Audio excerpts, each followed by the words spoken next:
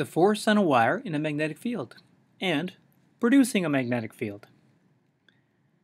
So, our goals for today: first, we'll learn about the force a magnetic field exerts on a current-carrying wire, and then we'll discuss how magnetic fields are generated.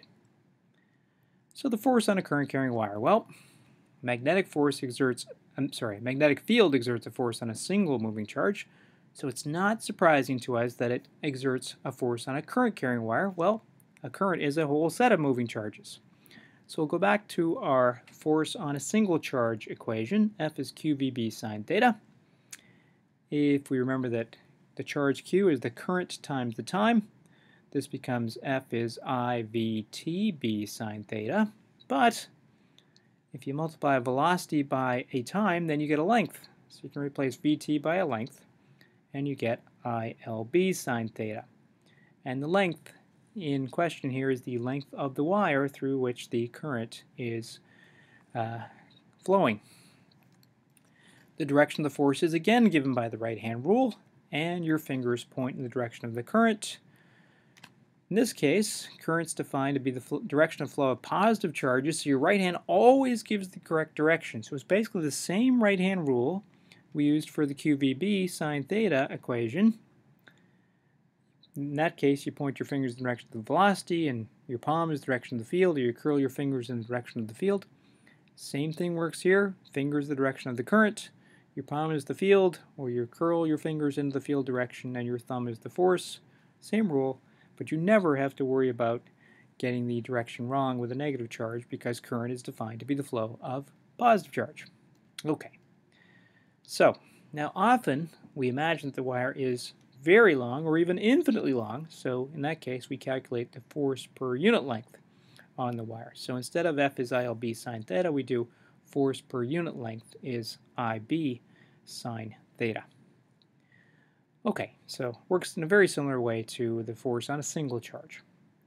Well, where do magnetic fields come from in the first place? Well, if we think about electric fields are produced by charges, and magnetic fields are produced by moving charges. Now, in practice, we generally produce magnetic fields from currents. So, here's a picture of the magnetic field from a long straight wire. So, this is kind of analogous to the point charge. A long straight wire is analogous to the point charge for electric fields. So, in this case, we've got this red dot in the middle, and the red dot in the middle is representing a wire carrying a current out of the screen.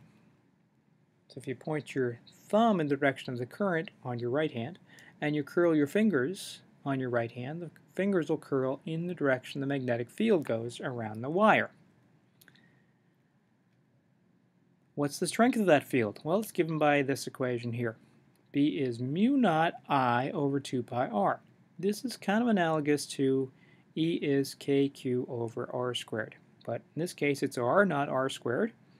Instead of q there is an I, and instead of k there's mu naught over 2 pi. Mu naught is known as the permeability of free space, and that has a value of 4 pi times 10 to the minus 7 Tesla meters per amp. So if you put mu naught over 2 pi, that boils down to simply 2 times 10 to the minus 7 Tesla meters per amp times by I over r. That's your field.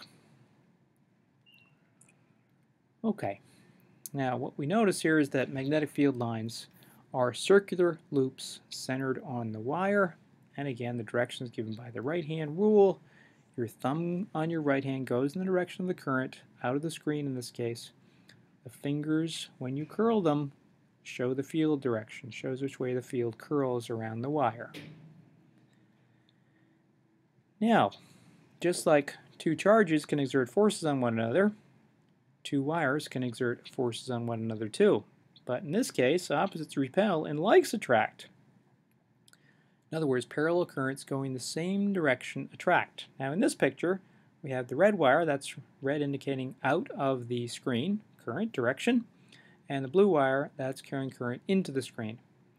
The field here is, the field is produced by the left-hand wire. So you can see that counterclockwise circulating field from that first wire.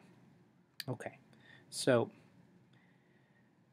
The force per unit length on wire 2, the blue one, by wire 1, the red one, is simply I2 times B1. So it's the current in wire 2 multiplied by the field from wire 1. Now, of course, the field from wire 1 is given by mu naught I1 over 2 pi r. So if you put that together with the first equation, then we get force per unit length is mu naught over 2 pi I1 I2 over r. This is a lot like k q1 q2 over r squared. Okay, but again, it's r instead of r squared, and instead of q's you've got i's, instead of k you've got mu naught over 2 pi. Okay, so note that here we can do the right-hand rule again to find the force direction. So if you look at the the right-hand wire, the field it experiences from the left-hand wire at the point where the right-hand wire is directed up. So we put our fingers in the direction of the current, that's into the screen, palm points up, and you should have your thumb pointing to the right. That's the force that wire feels because of the other wire, and of course if that's repelled from the first wire is repelled away from the second wire. Okay. So, and one thing to keep in mind is, again, we use long straight current wires similar to the way we use point charges for electric fields. So we ask about the net magnetic field at a particular point, or the net force one wire feels because of the other wires. Okay, so these are actually that's a cross-sectional picture, a slice through a set of 4 wires carrying current either into or out of the screen. But we treat them much the same way we treat point charges. Okay, so that's a good overview of wires and how they create magnetic fields and the forces on them. That's the end for today.